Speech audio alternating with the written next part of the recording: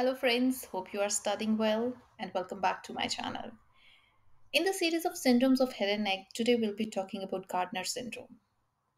But before going ahead, can I please ask you to subscribe to this channel because my analysis of this channel they show that 66% of the viewers they have not subscribed. So if you have not subscribed to it, please do subscribe to this channel and give it thumbs up if you really like the video.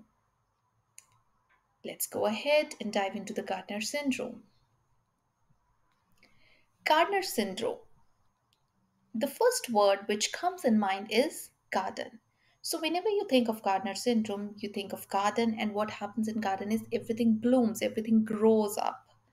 So this autosomal dominant inherited syndrome has the lesions which are overgrowths.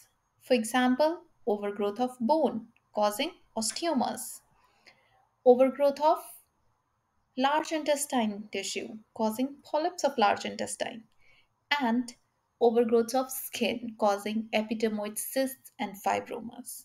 So these three things means this triad of multiple osteomas, multiple polyps of large intestine, and epidermoid cyst and fibromas of skin, these comprise Gardner syndrome.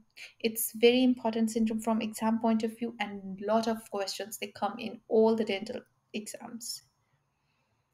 Another important thing as a dentist you need to know is supernumerary teeth may also be seen in this. So hyperdontia is associated with this syndrome.